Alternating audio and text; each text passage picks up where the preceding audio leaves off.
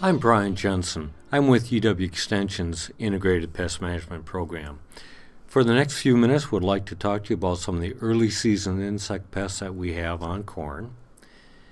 If you have any questions on insecticide recommendations, I would suggest you go to our annually revised publication titled Pest Management in Wisconsin Field Crops. It's available at the Learning Store. You can see the URL at the bottom. And if you did a search at that site for publication number A3646, that should come up as your top choice. The early season insect pests that I'll cover are black cutworm, billbug, stalk borers, hopvine borers, and also slugs. Black cutworms, a lot like armyworms, do not overwinter in Wisconsin. There are 4 or more generations per year, but it's only that first or second generation that can cause a problem on seedling corn. The adult is a moth, and for the most part, unless we're running blacklight traps, we're not concerned with what the adults look like. But the larvae are kind of a nondescript grayish color larvae, up to maybe an inch and a quarter long. What is important is that the females have a oviposition preference. That is, they have preferences where they want to lay eggs. They do like crop residue, and of the different types of crop residue, they really prefer soybean residue over that of corn, and corn over that of wheat. And that's important as we're spot checking seedling corn. I would suggest that you pay more attention to corn that's planted after soybeans. The females also like weedy areas to come in and lay eggs, as well as low wet spots. So those 3 situations, crop residue, weedy areas, low wet spots, are areas that I would go to when I'm spot checking for black cutworm damage in seedling corn. Here's a shot of what the larvae look like. Various stages of development. They're pretty nondescript, kind of grayish colors, some black dots on them, but for the most part, there are no really identifiable characteristics for black cutworm. What is identifiable with black cutworms is their type of damage. Small larvae on anywhere from V1 to V4 corn will chew small holes in the leaf. Larger larvae on V1 to V2 corn will cut plants at ground level. And finally, larger larvae on V3, V4 plants will burrow into that corn plant below ground. Your above ground symptoms will be what some people will call wilted whorl symptoms and others dead heart. Basically what that means is that the emerging leaves from that whorl are wilted. Here's a picture of what small larvae can do on any stage of corn plant. It's usually small holes in the leaf. Although not economic at this point in time, it is a sign that black cutworms are feeding in that field. And again, not economic, but it's a sign that you need to be back in that field within the next few days up to a week to see how that damage is progressing. Larger larvae on small plants, as I mentioned earlier, V1, V2, maybe even V3 corn plants, will cut that plant off at ground level. And larger larvae on V3, V4 corn plant will burrow into that corn plant below ground level and feed at the growing point. And here's a good shot of what I'm calling this wilted whorl or dead heart. That is, the newest leaves that are emerging from the whorl are wilted. That's a sign of black cutworm feeding, but other early insect can cause that same type of symptoms. But we'll go through that in a little bit later in this slide set. To scout for black cutworms, I would suggest that you walk a W-shaped pattern in the field. Count damaged plants in 5 sets of 50 consecutive plants to get a good random estimate of the amount of damage you have in that field. Also would suggest that you dig up 2 larvae in each of those sets to determine instars. And that's important because we need to understand what our preventable loss for that field will be. We can't resurrect damage that happens already, but we have to look at the size of the cutworms and try to determine how much longer they will be feeding, and that's going to factor into our economic threshold. Those larvae will be found usually close to a damaged plant and in the soil, usually within 2 inches of the plant, and typically they'll be at that line between dry soil and wet soil. The economic threshold for black cutworms is when you find 5% damaged plants and the larvae should be 5th or 6th instar or smaller. To determine what instar you have, you cannot go by the length of the cutworm, but rather you have to look at the width of the head capsule. There is a copy of this head capsule gauge in A3646, and basically what you try to do with those captured larvae is try to find the box of best fit, try to fit that head in between that box, and that will correspond with your instar stage. It's important that your larvae are relatively small before you try to control them. If, for example, you had all 7th instar larvae, they will not be feeding that much longer in the field, so you're not going to have that much preventable yield loss. So I guess what I'm getting at is spraying, if you have mostly 6th or 7th instars, will not pay you a benefit because there will not be that much more feeding.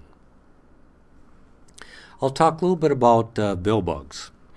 They're an occasional pest, but I do want to cover them a little bit because the damage can be confused with other early season corn insect pests. Again, the damage is usually non-economic, and it's usually associated with a history of grassy weeds and or yellow nutsedge in seedling corn. The one point I do want to bring up with billbugs is that the original feeding site will always be above ground. Here's a picture of what an adult billbug will look like. Maybe 3/8 of an inch long, very dark colored, and like all weevils, they have a long snout on them. And in this particular picture, that adult is starting to feed on the outside of that seedling corn plant, and that feeding site will always be above ground. Here's a picture of what that feeding can look like. Again, this is from feeding farther down on the corn plant when that adult is chewing a hole in the leaf, into the side of the stalk rather, where the leaves are emerging. And typically, although not always, feeding injury from billbug will be more elliptical in shape. But again, not economic, but can be confused with other early season corn insect pests. Stalk borers overwinter as eggs on perennial grasses. Typically those perennial grasses will be either quackgrass or wire stem muley. In the spring when the eggs hatch, the larvae will feed on those perennial grasses for a short period of time. Their body gets too large for those grasses, and then they migrate to corn. And it's during that migration from the grasses to the corn is where they're most easily controlled. Usually that damage is going to be near fence rows or grassy waterways, terraces, and things like that. There will always be that association with perennial grasses. The damage can be throughout the field if we had significant perennial grasses the previous year when the adults were laying eggs. But usually, by and large, most of their damage is going to be near fence rows, grassy waterways, terraces, and for the next 2, 3, 4, 5, maybe 10 rows in from those grasses. Initially, the stalk borer will feed in the whorl and cause a slight scarring on the leaves, and then as they get a little bit bigger, they'll tunnel into the corn stalk. The adult is a moth, and again, unless we're monitoring blacklight traps, we're not concerned what they look like. The larvae will be maybe up to 1.5 inches long, certainly 1.25 inches. They'll have a tan-colored head.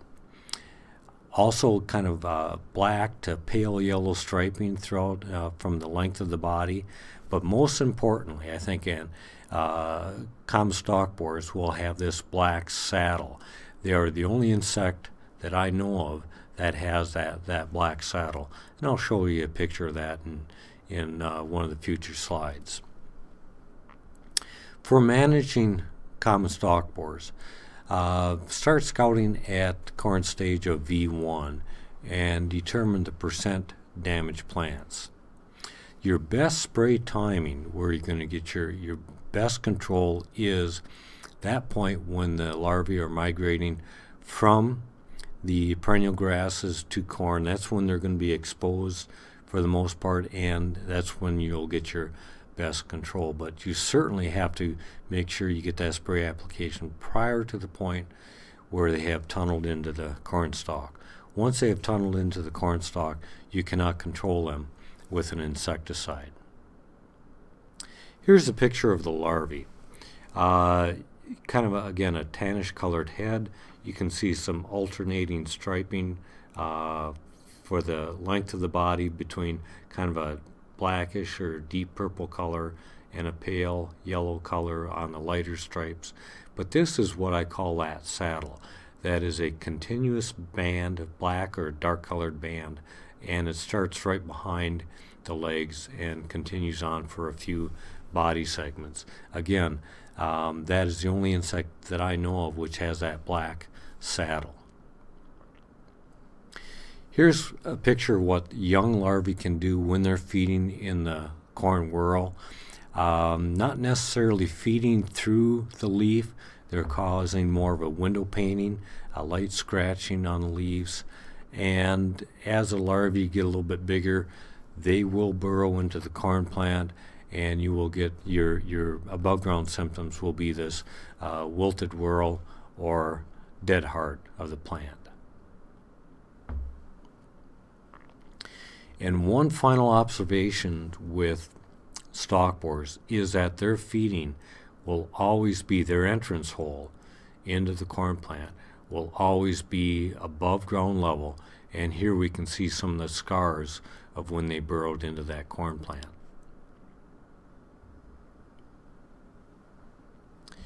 And finally, with stalk borers, typically their feeding is going to be along the field edge, next to terraces, grass waterways, or fence rows, because the adults are laying eggs on those perennial grasses the previous fall. A very close relative of the common stalk borer is the hopvine borer. To identify them, they have a tan-colored head, much like the stalk borer has, but their body is kind of a whitish or cream-colored, is white or cream-colored. They do have what we call a set of false eyes right behind the head, and I do have a picture of that to show you in just a little bit. Their life cycle is very, very similar to that of the stalk borer. That is, fall-laid eggs on perennial grasses. The damage symptoms, at least the above-ground symptoms, are somewhat similar to stalk borer. You will not see the scarring on the leaves or holes in the leaves. Instead, you will see either the wilted whorl or dead heart symptoms, depending on what you want to call it. But the entrance hole for hopvine borer will always be below ground level. They enter that corn plant below the surface of the soil. Therefore, our management is going to differ just a little bit. The timing of the treatment is going to be very critical for hopvine borer. We have to have that application on from that point where they're leaving the grasses and migrating to the corn. because once they leave the grass, migrate to the corn, they burrow into that corn plant below ground level, and you cannot control them with an insecticide application. So therefore, with hopvine borer, we do want to scout for them a little bit, but for the most part, we want to rely on our field histories. If last year we had significant problem with hopvine borer, the best timing and application for that next year corn crop would be when we start to see some of those initial signs of hopvine borer feeding. Because that timing of application is so critical, we want to be ready when we first start to see those wilted corn plants. Here's a picture of the hopvine borer. Again, a tannish head, kind of a cream colored body. And this is what I was talking about with those false set of eyes. They're pretty apparent on most instars of hopvine borer. Here's a picture of that dead heart or wilted whorl.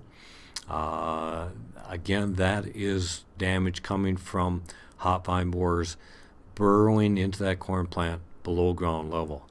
Some of the other feeding scars you see on this leaf is from slug feedings, and we'll cover slugs in just a little bit. Here's the soil line, and here's our entrance hole from hopvine borer, and that will always be below ground level. With slugs, I do want to suggest that they're not an insect, they're a mollusk. Therefore, our insecticides do not control slugs at all. There are pests on corn and soybeans. However, of the two crops, soybeans are probably much more susceptible to slug feeding than corn.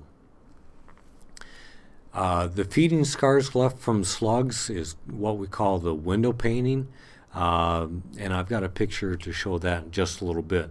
But that's from the slug feeding on the leaf, not going completely through the leaf, but maybe leaving part of that leaf cuticle intact. And it kind of looks like a window. The damage is often associated with wet weather, crop residue, and also weeds. Any environment that will help shade slugs from the hot, dry sun will promote their survival. Anytime slugs are left out in the direct sunlight, that will really increase mortality. So those situations that help shade slugs from the hot sun, weeds, crop residue, cloudy weather, that will help to promote slug damage. With slugs, there are really no good economical rescue treatments. There are baits that can be available, but they're often quite expensive and not economical to use on corn, certainly. At times, maybe on soybeans, but for the most part, we don't have economical rescue treatments for slugs. Slugs will feed almost exclusively during the evening hours. If it's a real cloudy, cool day, perhaps raining, we can see some slug activity during the day. Here's a picture of what a slug looks like. They're a snail without a shell. We do have a few different species of slugs in Wisconsin. Their feeding symptoms are very diagnostic. Usually you'll see elongated feeding scars, and this scar right here is a really good example of what we call window painting. Some of the other scars, the slug may have fed completely through the cuticle, or the cuticle has weathered out. That's the end of our early season above ground corn insect pests. We also have YouTube videos available for early season below ground insect pests or corn, mid-season corn insects, as well as late season corn insects. If you have any questions on, again, insecticide recommendations, please consult our pest management in Wisconsin field crop publications at the Learning Store, number A3646. Thank you.